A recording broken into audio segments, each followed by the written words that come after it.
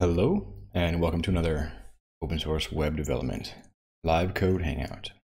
We'll be working on the Western Friend website today. We've got a pull request in progress.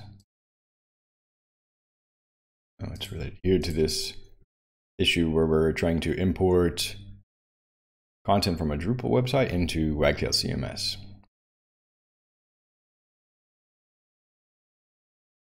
These document pages have PDF attachments. You can see the data here. It's a CSV file that I've exported from a Drupal website. So far, I've got all of the fields defined in the model. Calling it a meeting document. There's title field, the date of publication, the original Drupal node ID, so we can perform deduping, the related entity that's publishing this document, document categories here as an enum, a body with some minimal HTML in this case, and a media URL, which is a link to a file that we will need to download and save to the local web application environment, and an original URL path so that we can create redirects. So the data structure is in place. Now we're going to move on to an importer. Previously, I've written an importer for a similar feature, document importer. And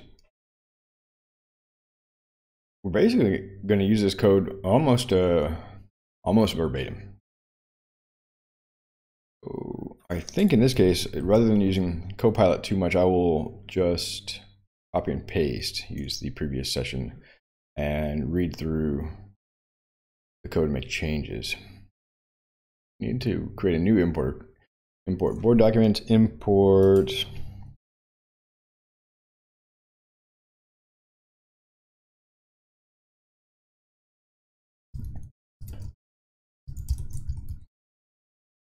meeting documents. Most of these will be the same.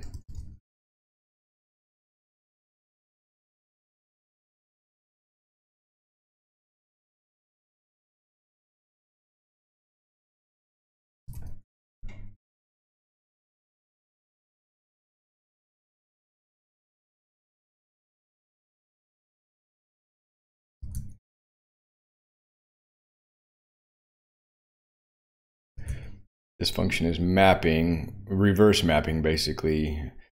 In our Drupal website, we're storing things in the human readable text form. In our Wagtail Django website,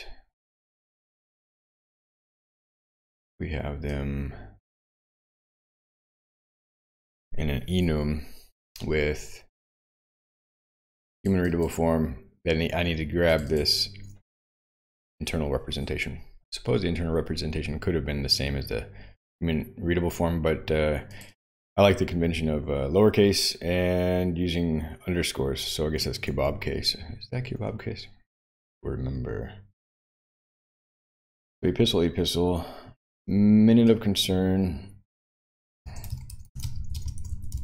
maps to minute, and didn't get quite. Photos, maps to photos. And there's no fourth category in this case, so I'll just take that out. A known category label. All right, so that's all I needed there. So this helper function is going to reverse map the data from the spreadsheet into the desired value to store in the database. All we're doing here, and if we couldn't find one, I'm just letting myself know. Using print, I should log these out, but print is okay in the short term. Meeting documents.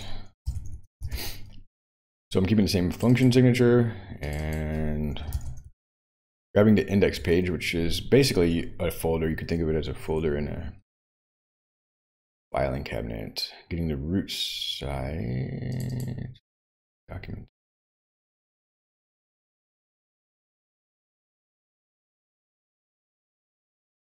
Which we will use later.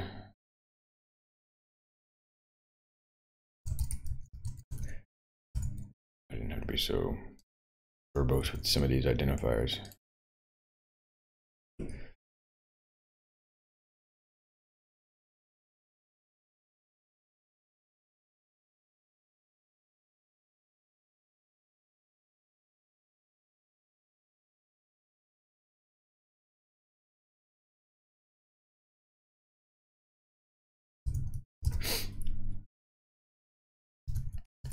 But it helps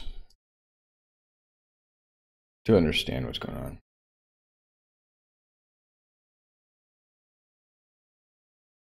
These comments are also useful from my understanding and using like ChatGPT. These are actually my Google Copilot prompts.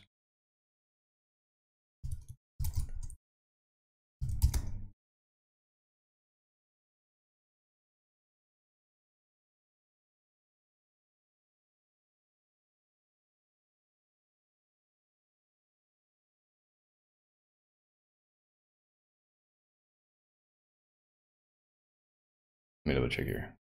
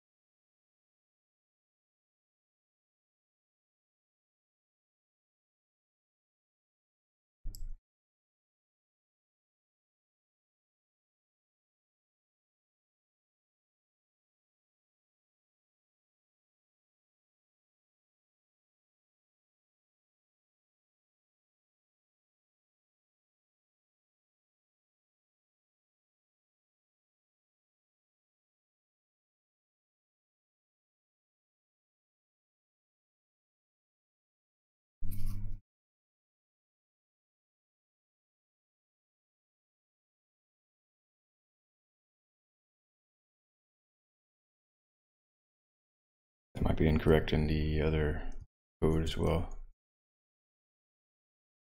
No, meeting document type.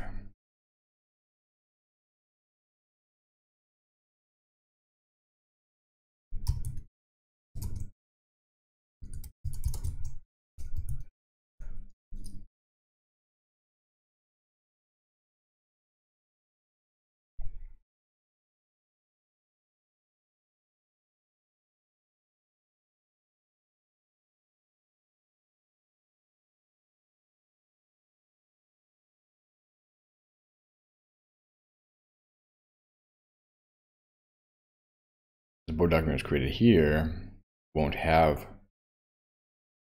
I see. Okay, that's why that worked. Shouldn't be doing this.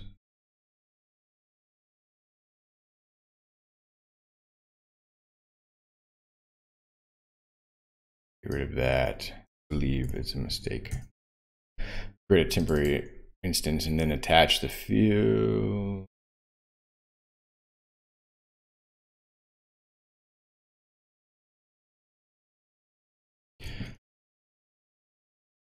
Rerun this, but sure.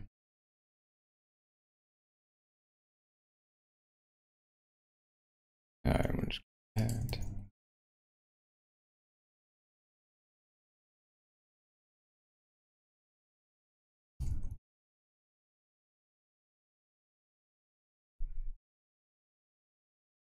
I'll read this through one more time. So many squiggles.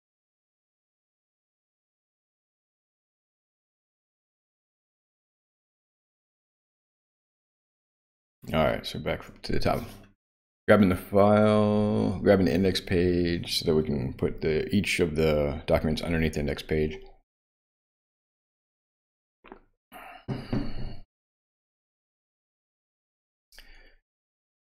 Yeah, so we're reading the CSV in. I'd like to move away from pandas.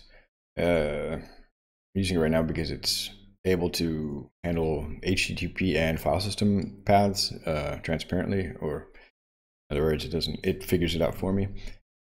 But I'm thinking about moving towards a model of only loading these CSVs from a file system and having a pre-processing step that will pull any of them down from an HTTP location if I pass that in as the initial argument to the overall importer.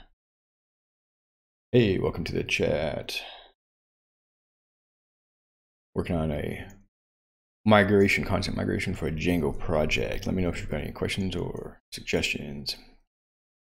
So first, checking if it exists. We're using this node ID. This is our deduplicating logic. Each of these rows should have only one, or have a unique identifier. Getting in the right collection, comment is correct. If it doesn't exist, then we'll create a new one. And I don't need to do the category here, because we're going to do that on the next line, but pop the initial fields on there that are invariant. That always will have a title, publication date, and this ID. Then it's always going to have a category. All of these are categorized, but we needed to get that reverse match. Meeting document key. Document type key. Yes. So this field is wrong. I should have the model open. Model is document type.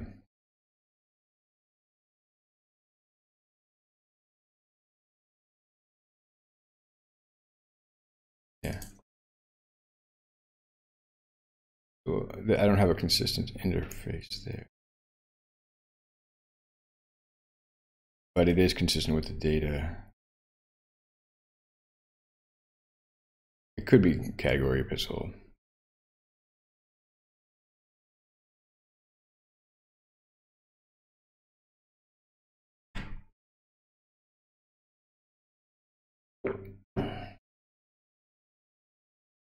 I'll leave it alone for now. These little inconsistencies, though, can come back and bite you. And when I use consistent interfaces, then the code is much more portable and reusable. Almost, you can copy and paste and have a working thing without having to think too much or make unnecessary errors, unforced errors. So then we're going to parse the body. Not all of these have anything in the body, but there it is. And then we're going to parse the media. Not all of these have something in the media, but most of them do.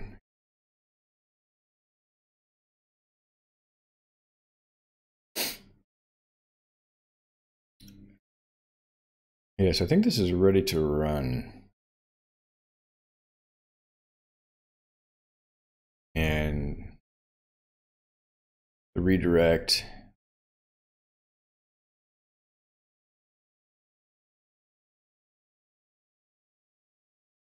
Okay, so here's how this works. So we're going to into the app directory, open this shell. Let's see, what do we have? Any unsaved changes? No, just uncommitted changes. Let's see if there's any dependency changes. I don't think there were. All right, and run, so my database backend, we're using Postgres here. So we have Dockerized the Postgres instance so that I don't have to figure out how to install it locally, or other developers don't have to really twiddle too much with that knob. We've got a Postgres container with Postgres management UI, pgadmin. Colima is just a Docker UI alternative. I think it's lighter weight, but right now it's starting up the sort of Docker daemon. I mentioned previously I want to work with a daemonless Docker approach to see if I can just run Docker compose up and have it run without this step. But I haven't gotten to that. Once I start the Colima daemon, though, we're going to be able to run Docker compose up.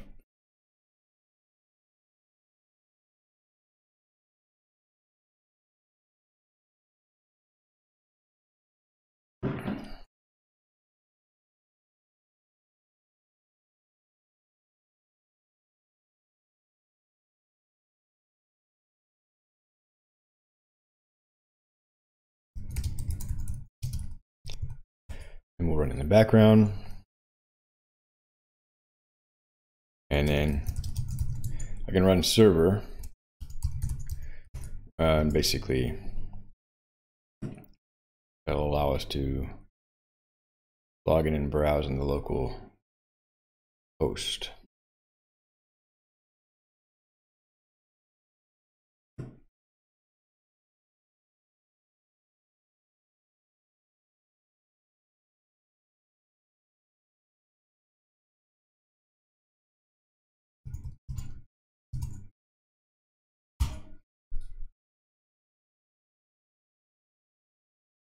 There we are.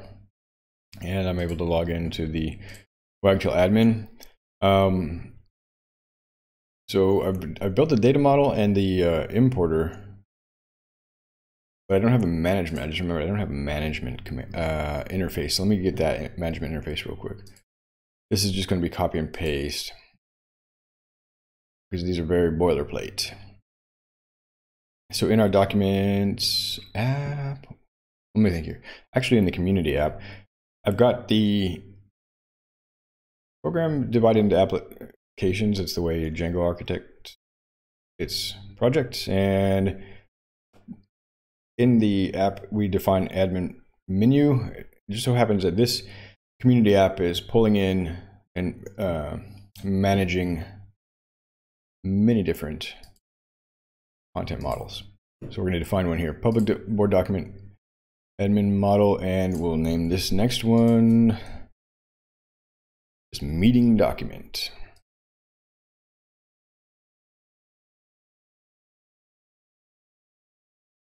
Document admin model, and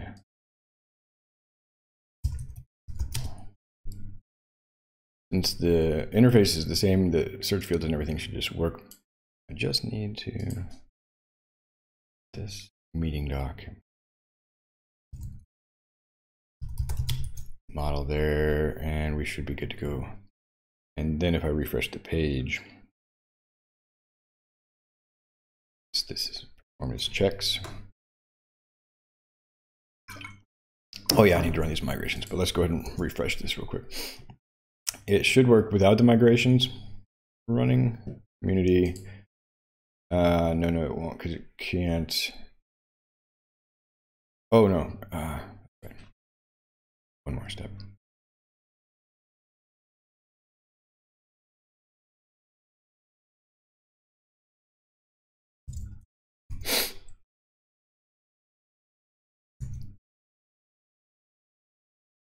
Now if I refresh.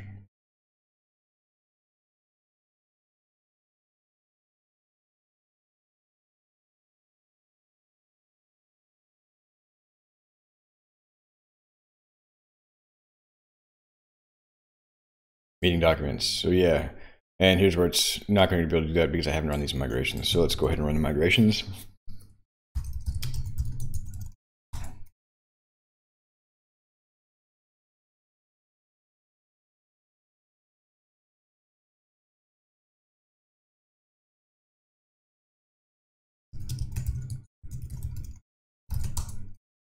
Make sure I didn't omit any migration.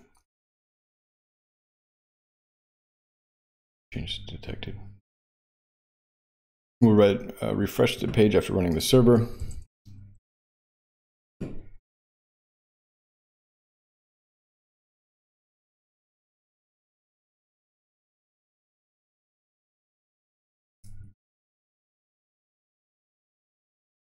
And yes, I need to create the meeting document index page. I should add that to my import script as well. Scaffold initial content. Right now I will just create it in the site root. Welcome pages are basic home page. And I'll create a child page.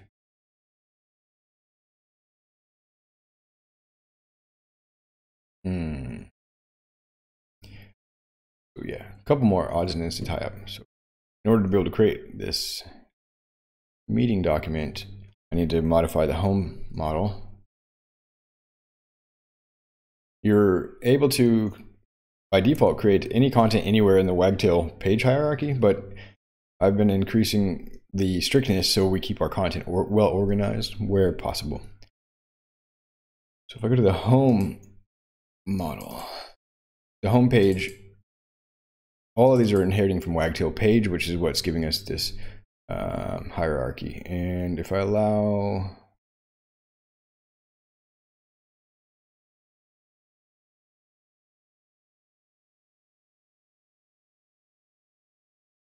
meeting,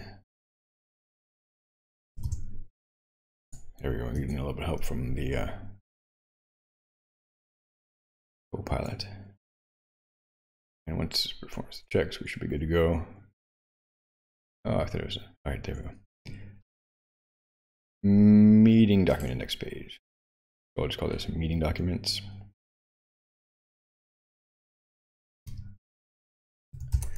And we will publish this. This is all Wagtail auto-generating all of this stuff. It's pretty cool. And while I'm here, I'm going to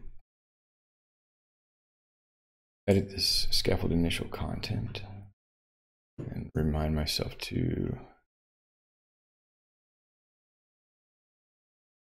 create a meeting document.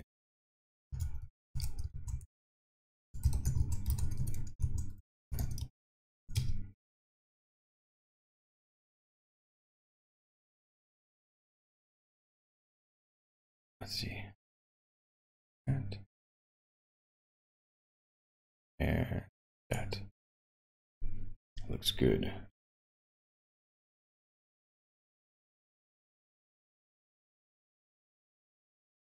This is all Copilot add for me, so that's helpful. This scaffold initial content, basically when I started a new instance of the site, I can just bring up the skeletal structure. We know there's some certain sections. That way I don't have to recreate those, and then the other content can live underneath those. So now that I've got a meeting document page that I created manually, as well as in the scaffolding for later, now I can go here and it will allow me to add a meeting document. I'm not going to create one, but just so you can see the structure, required fields. And let me double check here. Oops. This should just let us select the meetings. And do I have the meetings imported? I haven't run the importer apparently. Let me check. Community meetings.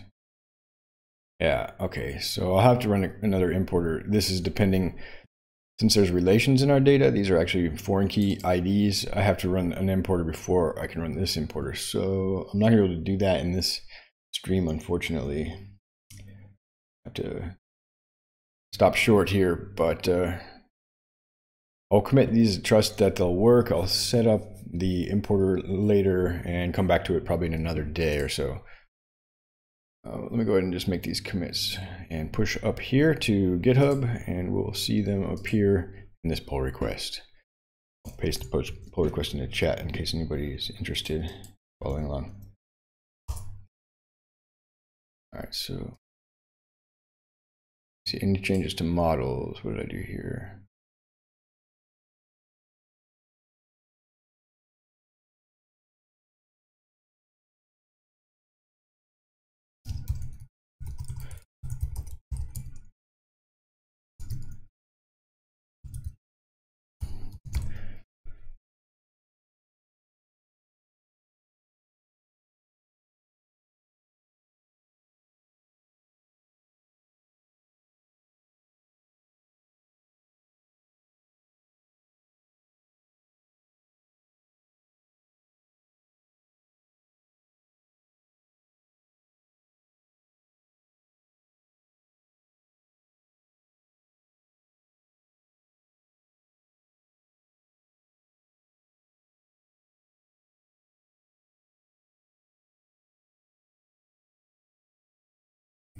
Here's the change. So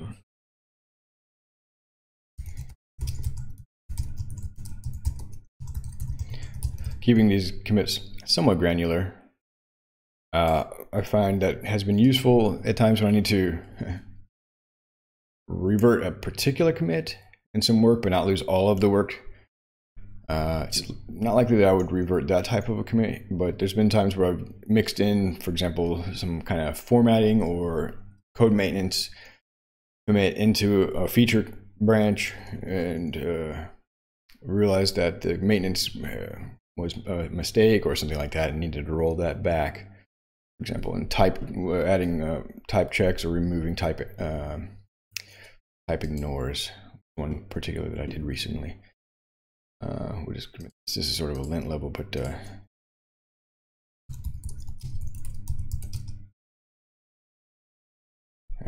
don't know.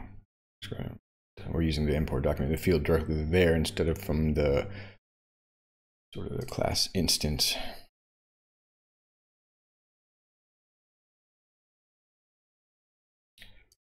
Initial, and I believe, you know, I'm probably 80 or 90% sure that this is correct, but it's dependent on another importer that needs to run in sequence. So I'm going to composite these all together as like one importing chain.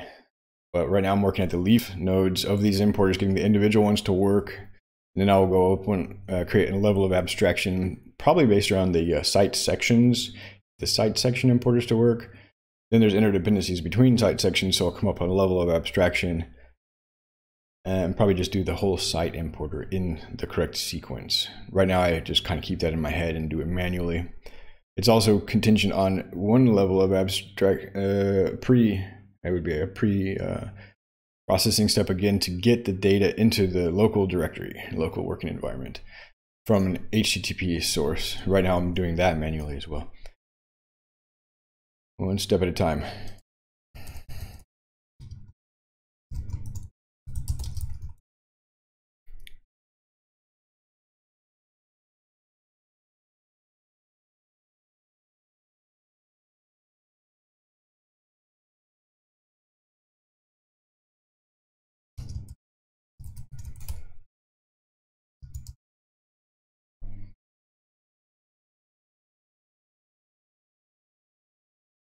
Ooh, I just saw that typo. So that was done by Copilot. It's a good helper, but this is an example of where Copilot's not going to be able to replace a good replace the software developer, good or not, an aside. But you're going to have to review the code, and I'm not necessarily saying I'm a good software developer, but having this diff view certainly puts me in a different mindset and more detail oriented in a way. In the diff view, I'm looking for mistakes more acutely, because that's the job of a reviewer, to kind of sanity check the code and things like that. When you're coding it, you're still trying to look for mistakes, but you're also juggling syntax and code architecture and things like that. It's a slightly different mindset. And I'm paraphrasing here. Get that other name, the Prime, who has articulated this point better than me. Okay, so scaffolding initial content. I just need to run back here, but it was an interesting observation that code review is a different mindset, and I'm reviewing my own code, so it's giving me the opportunity to wear different hats here. Scaffold initial content. If I just open the file here, all right. So this actually needs to be meeting. If I do that, we should get.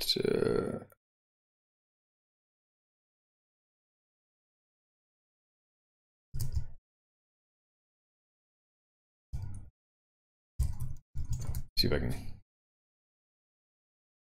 If I have the model name correct, then it can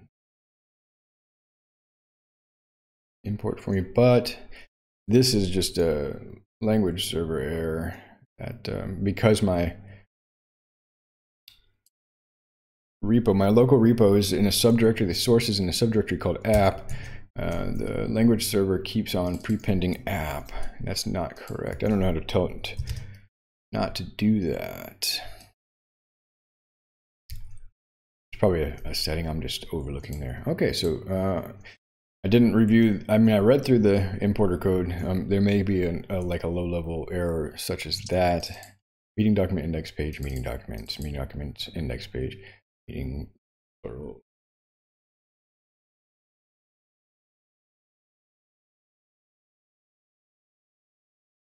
mixing singular and plural, but trying to keep an eye for consistency as well.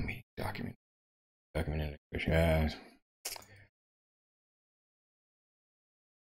That big video. Okay, so I'll push these up and we'll call it good for today. I don't think I'll have time later this afternoon. For perspective, this project has been under development for 5 years. We thought, oh yeah, we can just write, we can rebuild this complex Drupal website in a few months. 5 years ago. 5 years later, we're here, and basically in this last month or so, we've really been ramping up. And our goal, try to launch this year, hopefully in August. We've done a lot of feature development and refinement, finding bugs and little aesthetic tweaks. Now we're in the migration stage where we're thinking about how to get the content over. So this project, I would say, is fairly mature. There could be some really big oversights that we're missing. That's why, particularly, we're trying to be able to get all the content in and see how the site performs, and do a really good audit on the new site to make sure things are looking correct. We're not losing data, going across that threshold, and see how close we can get to our goal, launching this year, mid-summer. All right, this has been another live code hangout. Web development with Django and WagtailCMS. If you'd like to check out the work I'm currently performing, or where I'm currently working, you can check out pull request number 616. I hope to have this one wrapped up within the next day or so. There's only some, I think mainly just to test the importer now. Make sure there's not any obvious bugs. So thanks for checking out the stream. Hope you're doing well and have a great day.